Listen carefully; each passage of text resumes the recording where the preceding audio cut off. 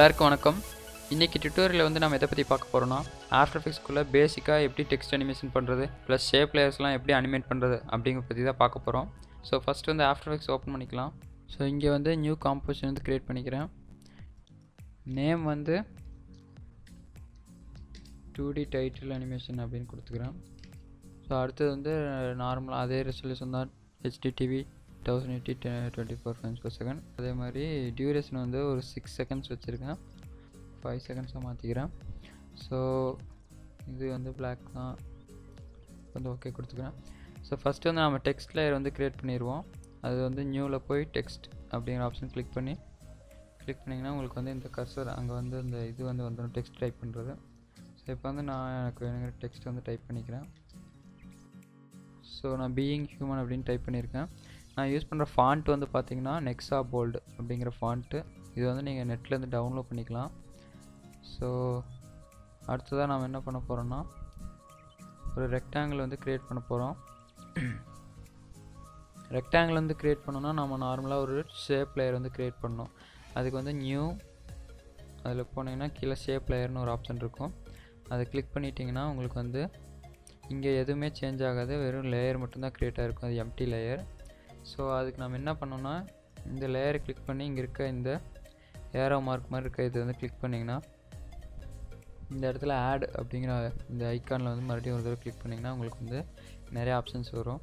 இதில் ஃபஸ்ட்டாக இருக்க இந்த ரெக்டாங்கிள் வந்து கிளிக் பண்ணிக்கங்க. உங்களுக்கு வந்து ஆட்டோமேட்டிக்காக இங்கே ரெக்டாங்கிள் ஆட் ஆயிரும். இந்த ரெக்டாங்கிள் வந்து ஆட் ஆன உடனே உங்களுக்கு பார்த்திங்கன்னா இங்கே வந்து பார்த்திங்கன்னா ரெக்டாங்கிள் வந்து க்ரியேட் ஆகிருக்கும். ஸோ இப்போதைக்கு நான் அந்த டெக்ஸ்ட் லேயர் ஆஃப் பண்ணிடுறேன். ஸோ இங்கே வந்து பார்த்திங்கன்னா தெரியும் அந்த ரெக்டாங்கிள்.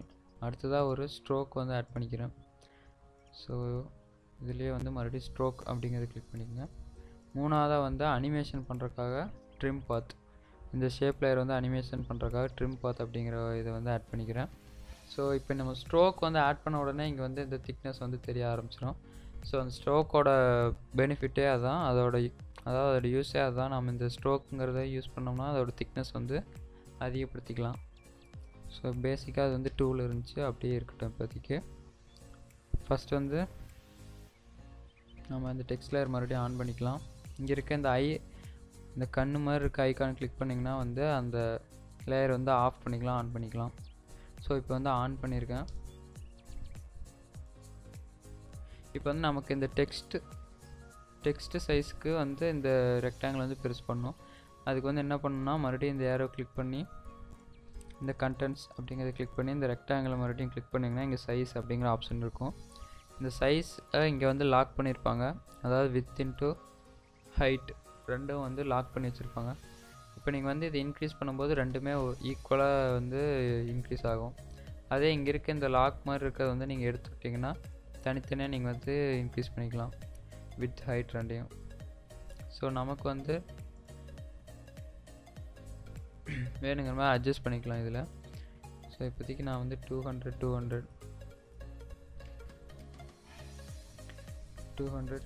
வச்சுட்டு இதை வந்து லாக் பண்ணிவிட்டு இப்போ வந்து நமக்கு வந்து மேலே வந்து சைஸ் அதிகமாகவும் கீழே வந்து கம்மியாகவும் இருக்குது. இதுக்கு வந்து நம்ம இதோட ஹோல் பொசிஷனை வந்து கொஞ்சம் சேஞ்ச் பண்ணிக்கலாம், கொஞ்சம் கீழே இறக்கிக்கலாம். அதுக்கு நீங்கள் என்ன பண்ணுறீங்கன்னா இது எல்லாத்தையும் க்ளோஸ் பண்ணிவிட்டு மறுபடியும் இந்த ஷேப்பில் கிளிக் பண்ணிவிட்டு பி அப்படிங்கிற பட்டன், உங்கள் கீபோர்டில் பிங்கிற பட்டனை வந்து அமுக்குனிங்கன்னா இங்கே பொசிஷன் வந்து நமக்கு வந்து வரும். அப்படி இல்லைன்னா நீங்கள் வந்து இதை கிளிக் பண்ணி இந்த ட்ரான்ஸ்ஃபார்ம் அப்படிங்கிற ஆப்ஷன் கிளிக் பண்ணிங்கன்னா இங்கே வந்து பொசிஷன் இந்த இது வந்து வரும். ஸோ இப்போ நம்ம என்ன பண்ண போகிறோம்னா அதை வந்து பொசிஷனுக்கு வந்து கீழே நகர்த்த போகிறோம். அதே மாதிரி இன்னும் இந்த ரெக்டாங்கிள் இன்னும் கொஞ்சம் எக்ஸ்பேண்ட் பண்ணணும். ஸோ அதுக்கு மறுபடியும் நான் போய் இதில் சைஸ் அப்படிங்கிற ஆப்ஷனில் போய் மறுபடியும் எக்ஸ்பேண்ட் பண்ணிக்கிறேன். இப்போ வந்து நமக்கு தேவையான அளவுக்கு இந்த ரெக்டாங்கிள் வந்து போதுமானது. அடுத்தது பார்த்திங்கன்னா இந்த ஸ்ட்ரோக்கோட இதில் பார்த்திங்கன்னா ஸ்ட்ரோக் வித் அப்படின்னு இருக்கும். ஸோ அதுதான் இந்த ரெக்டாங்கிளோட திக்னஸ். இப்போ நீங்கள் வந்து இது இன்க்ரீஸ் பண்ணிங்கன்னா உங்களுக்கு வந்து இங்கே இன்க்ரீஸ் ஆகும். நான் வந்து இதில் 10 வச்சுக்கிறேன். இப்போதைக்கு நமக்கு வந்து பேசிக்காக க்ரியேட் பண்ண வேண்டியதெல்லாம் நம்ம க்ரியேட் பண்ணிட்டோம். அடுத்து வந்து அனிமேட் பண்ண போகிறோம். ஸோ நீங்கள் இப்படி ஜூம் இன் பண்ணி ஜூம் அவுட் பண்ணோன்னா நீங்கள் மவுஸ்லேயும் வந்து இருக்க அந்த வீலை ரொட்டேட் பண்ணிங்கனாலும் ஜூம் ஆகும். அப்படின்னா இங்கே இருக்க ஆப்ஷனை வந்து கிளிக் பண்ணிங்கனாலும் வந்து உங்களுக்கு வேணுங்கிற அளவுக்கு ஜூம் ஆகும். இப்போ நம்ம அனிமேட் பண்ணுறதுக்கு வந்து என்ன பண்ண போகிறோம்னா இந்த ட்ரிம் பாத் அப்படிங்கிற ஆப்ஷன் வந்து யூஸ் பண்ண போகிறோம். இங்கே இருக்க இந்த ஏரோ கிளிக் பண்ணிங்கன்னா ஸ்டார்ட் எண்ட் ஆஃப்செட்னு 3 ஆப்ஷன் இருக்கும். இதில் ஸ்டார்ட்டுங்கிறத வந்து இன்க்ரீஸ் பண்ணிங்கன்னா அந்த ரெக்டாங்கிள் வந்து அனிமேட் ஆகும் ஆட்டோமேட்டிக்காக. நம்ம அதை தான் யூஸ் பண்ண போகிறோம். இந்த ஸ்டார்ட்டுங்கிறத வந்து சேஞ்ச் பண்ணிங்கன்னா உங்களுக்கு வந்து இங்கேருந்து இந்த அனிமேஷன் வந்து ஸ்டார்ட் ஆகும். அதே வந்து இங்கே இருக்க இதை எண்டை வந்து இது பண்ணிங்கன்னா எண்டுலேருந்து இந்த அனிமேஷன் வந்து ஸ்டார்ட் ஆகும். ஸோ அதுதான் இந்த ஸ்டார்ட் எண்ட் ரெண்டும். அதே இந்த ஆப்செட்டுங்கிறது வந்து எதுக்குன்னா இந்த இடத்துலேருந்து இப்போ வந்து அனிமேஷன் வந்து சேஞ்ச் ஆகுது. அதே இந்த ஆஃப்செட்டுங்கிறது வந்து சேஞ்ச் பண்ணிட்டீங்கன்னா அடுத்து எங்கே ரொட்டேட் பண்ணிங்கன்னா இப்போ இந்த இடத்துலேருந்து அனிமேஷன் வந்து ஆரம்பிக்குது. அதுக்கு தான் இந்த ஆஃப்செட் அப்படிங்கிற ஆப்ஷன்.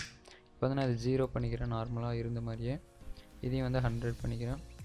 இப்போ நான் என்ன பண்ண போகிறேன்னா இந்த ஸ்டார்ட் அப்படிங்கிற ஆப்ஷனில் இங்கே இருக்க ஸ்டாப் வாட்ச் வந்து ஒரு தடவை கிளிக் பண்ணிக்கிறேன். இதை வந்து 1 செகண்டுக்கு இங்கே வந்து மூவ் பண்ணி வச்சிடுறேன். இந்த கீ ஃப்ரேம் வந்து கரெக்டாக 1 செகண்டில் வந்து செட் பண்ணிவிட்டு மறுபடியும் வந்து இங்கே இந்த இடத்துல மறுபடியும் அதோட ஃபஸ்ட்டு ஃப்ரேமில் கொண்டு வந்து வச்சுட்டு நீங்கள் வந்து இதை 0 பண்ணிடுங்க. இப்போ பார்த்தீங்கன்னா இதை மூவ் பண்ணிங்கன்னா அதாவது இந்த வீடியோ வந்து நீங்கள் ப்ளே பண்ணிங்கன்னா உங்களுக்கு வந்து நார்மலாக வரும் அப்படியே. இதை வந்து நம்ம கொஞ்சம் ஸ்மூத்தான அனிமேஷனாக மாற்றணுன்னா இந்த இங்கே இருக்க 2 கீ ஃப்ரேமையும் செலக்ட் பண்ணிவிட்டு ரைட் கிளிக் பண்ணி கீ ஃப்ரேம் அசிஸ்டண்ட்டில் போய் ஈஸி அப்படிங்கிற ஆப்ஷன் கொடுத்தீங்கன்னா கொஞ்சம் ஸ்மூத்தாக இருக்கும். இன்னும் நாம் என்ன பண்ணலாம்னா இது 2 செலக்ட் பண்ணிவிட்டு இங்கே இருக்க கிராஃப் எடிட்டர் அப்படிங்கிற ஐக்கானை கிளிக் பண்ணிங்கன்னா உங்களுக்கு வந்து இந்த ஸ்பீடு வந்து கர்வ்ஸில் வந்து வரும், கர்வ்ஸ் ஃபார்மில். இதில் இருக்க 2 பாயிண்ட் தான் வந்து அங்கே நம்ம செட் பண்ண அந்த 2 கீ ஃப்ரேம். இப்போ நம்ம இதை வந்து அட்ஜஸ்ட் பண்ணும்போது என்ன ஆகும்னா அந்த கீ ஃப்ரேம் இதோட மூமெண்ட் வந்து ஸ்பீட் வேரியேஷன் வந்து டிஃப்ரெண்ட்டாக வரும். ஸோ நமக்கு வந்து ரொம்ப ஃபாஸ்ட்டாக இருக்குது. இன்னும் கொஞ்சம் இந்த கீ ஃப்ரேம் வந்து 2 செகண்டுக்கு மாற்றிடுவோம். ஸோ இப்போ பார்த்தீங்கன்னா உங்களுக்கு வேணுங்கிற மாதிரி ஸ்பீட் வேரியேஷன்ஸ் வந்து சேஞ்ச் பண்ணிக்கங்க. இன்னும் கொஞ்சம் ஸ்மூத்தாக வர்ற மாதிரி ஸ்லோவாக எண்டிங் ஆகிற மாதிரி நான் வந்து செட் பண்ணியிருக்கேன். ஸோ இந்த கர்வ் வந்து இங்கே எவ்வளோ ஹைட்டாக இந்த இது வந்து போகுதோ அந்தளவுக்கு அங்கே ஃபாஸ்ட்டாக வரும். அடுத்து இது வந்து இங்கே எவ்வளோ ஸ்மூத்தாக போகுதோ அந்தளவுக்கு அங்கே வந்து ஸ்லோவாக வந்து அந்த இது வந்து அனிமேட் ஆகும். ஸோ இப்போதைக்கு நமக்கு இந்த ரெக்டாங்கிள் வந்து அனிமேட் பண்ணிட்டோம். அடுத்து வந்து இந்த டெக்ஸ்ட் லேயர் வந்து எந்த மூமெண்ட்டும் நம்ம இன்னும் கொடுக்கவே இல்லை.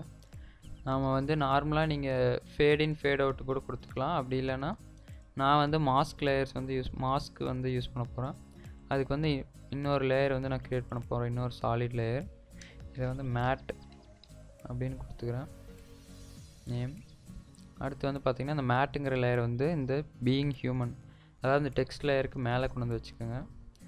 அதாவது இந்த பாயிண்டர் வந்து கரெக்டாக இந்த ரெக்டாங்கிள் ஃபுல்லாக முடிகிற வரைக்கும் கொண்டு போய் வச்சுட்டு ஸோ இந்த லேயர் வந்து ஒரு தடவை கிளிக் பண்ணிவிட்டு இங்கே இருக்க இந்த ரெக்டாங்கிள் ஆப்ஷனை வந்து கிளிக் பண்ணிவிட்டு அதுக்கப்புறம் இதில் வந்து பாதியிலேருந்து இங்கேருந்து ஆரம்பித்து கரெக்டாக அந்த டெக்ஸ்ட்டோட இதுக்கு மட்டும் மாஸ்கிங் பண்ணிக்கோங்க.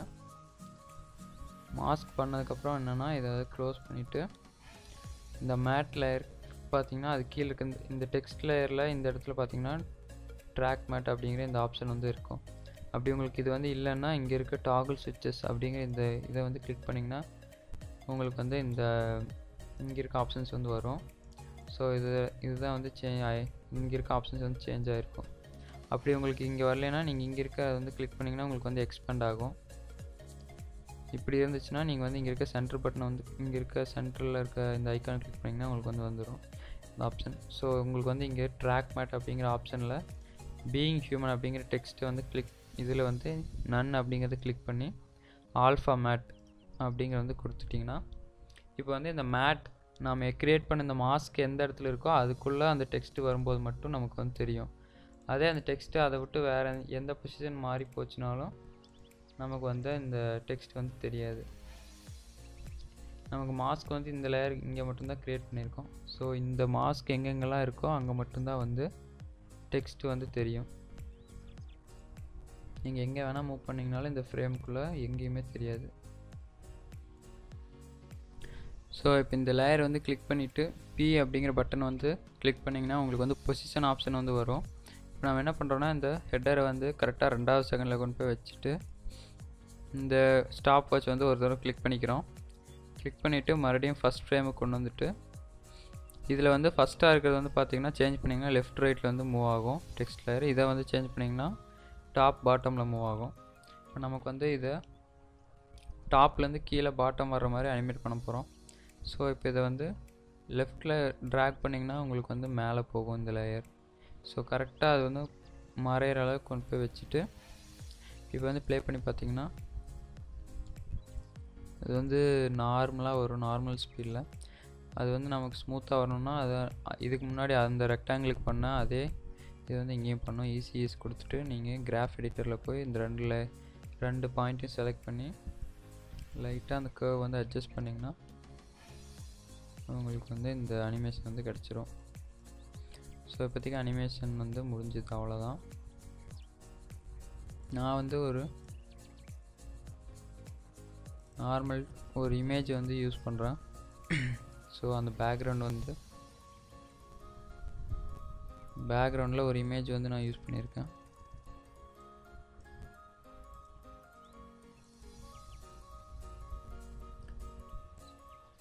ஸோ அவ்வளோதான், நமக்கு வந்து அனிமேஷன் பேசிக்கான டெக்ஸ்ட் அனிமேஷன் வந்து க்ரியேட் பண்ணியாச்சு. இந்த வீடியோவில் உங்களுக்கு ஏதாவது டவுட் இருந்துச்சுன்னா மறக்காமல் இந்த வீடியோ கீழே இருக்க கமெண்ட் செக்ஷனில் கமெண்ட் பண்ணுங்கள், நான் கண்டிப்பாக ரிப்ளை பண்ணுவேன். ஸோ அடுத்த வீடியோவில் மீட் பண்ணலாம். பாய்.